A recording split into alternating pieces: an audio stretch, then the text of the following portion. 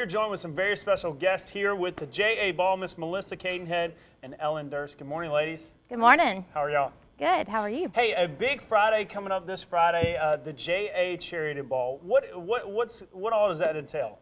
It's our biggest fundraiser. It's actually our only fundraiser for all of our projects all year, and it is this Friday. It starts at 6:30. It's just a big charity ball. Like you said, we have a king and queen, and we have a court that has kindergartners, 3rd grade, 8th grade, and 12th grade that will all be presented. And then, of course, we'll have dinner, and that night we'll have a band until midnight. Now, Ellen, for those that don't know or are unfamiliar, what is JA? What do you guys do, and why is it so important? Well, JA stands for Junior Auxiliary. It was actually founded in Greenville in 1941. Now we have almost 100 chapters all through the Southeast in 7 different states. But it's especially important to this community because it was founded here by 5 women who really wanted to help children in the area following the Great Depression. So we really try to continue that legacy, helping the children in our area, different needs. We try to get into the schools, help with homework, help with healthcare education. We have some art enrichment programs, and really kind of do what we can to fill the gap that maybe some of the kids in the area are missing.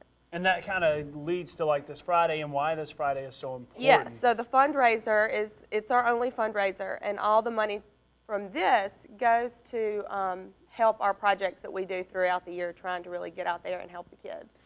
Now, Melissa, Friday night, big night. For those that want to come, what do they need to do?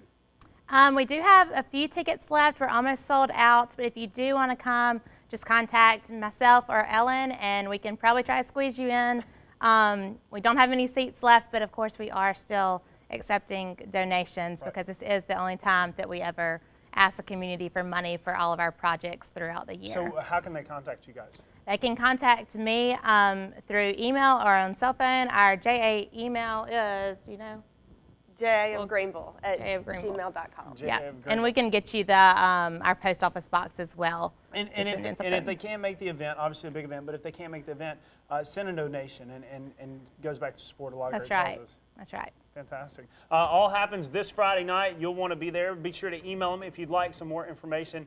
Can't wait to hear about it. I hope you have a great time. Thanks so much. We'll be right back after the break. Tawana's got a full look at our weather, and Mitch Lilly's got our sports. We'll be right back.